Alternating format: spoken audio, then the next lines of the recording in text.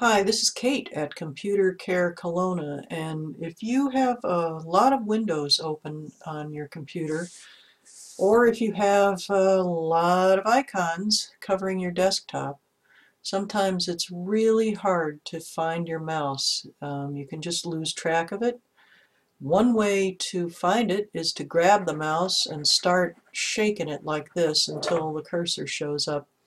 But, there's a lot better way. And that's what I'm going to show you today.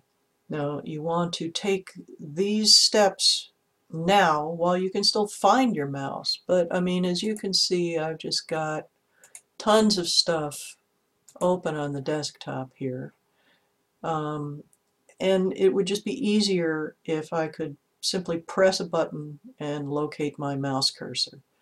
So in order to make that possible, what I'm going to do is go to Start, and just start typing in the word mouse.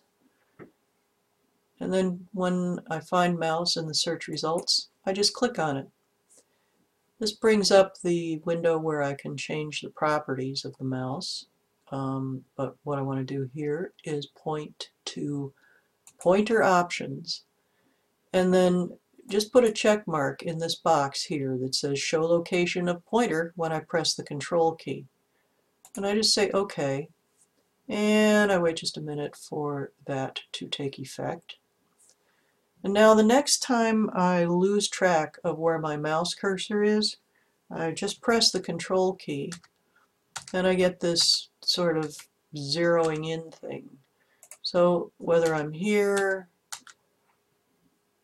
or on a website or someplace in a Word document, oh, wait, there's another Word document. No matter where I am, I can locate my mouse simply by pressing the control key, and that just makes my life a little easier. Thanks for watching.